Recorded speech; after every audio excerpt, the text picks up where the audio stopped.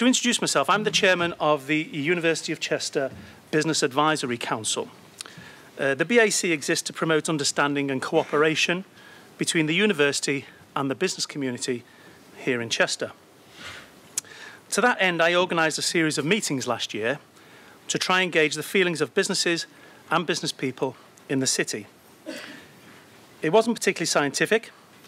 I can't claim that any publishable research came from these meetings. However, what did emerge was a community of business people who are disillusioned with the way the city has been promoting itself, the way new business is being attracted to the city, and the way the local authority was communicating and consulting with local business.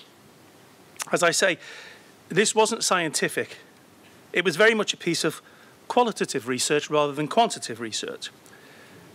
And it reflected a general feeling of growing unrest. So, why did we call this event a black and white future? Now, obviously, we all live in a city where black and white buildings predominate. But the future is anything but certain. It's certainly not black and white. The last few years have seen massive upheavals in the global political world. And this week, as I think Chris Matheson will agree, there's seen a little bit of turbulence in the UK political environment. Here in Chester, we can have only a limited influence on events at an international or even national level. However, all of us in this room can have a huge influence on events at a local level.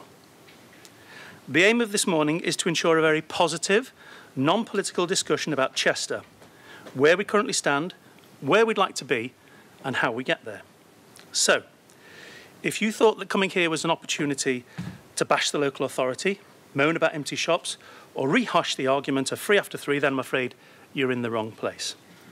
Having said that, empty shops, the lack of affordable parking, and the difficulties associated with running a business in Chester are all valid topics for a lively and frank discussion.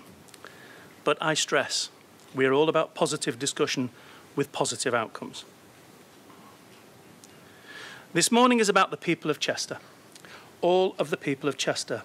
The time is definitely right for us to talk about what's good, what's bad, and what we need to do collectively to make the city a better place to live, work, and socialise. Before I introduce the first speaker, I have a couple of thank yous. The meetings last year were sponsored by local businesses. Their sponsorship made this event possible. So I'd like to thank Hillier McEwen, Mitchell Charlesworth, PRN Telecom, and Ellis & Co. I'd also like to thank Andrew Bentley from Storyhouse for making this space available to us, Carla Fellows at Invaluable PA, and Caroline Swales at Clarity 360 Marketing.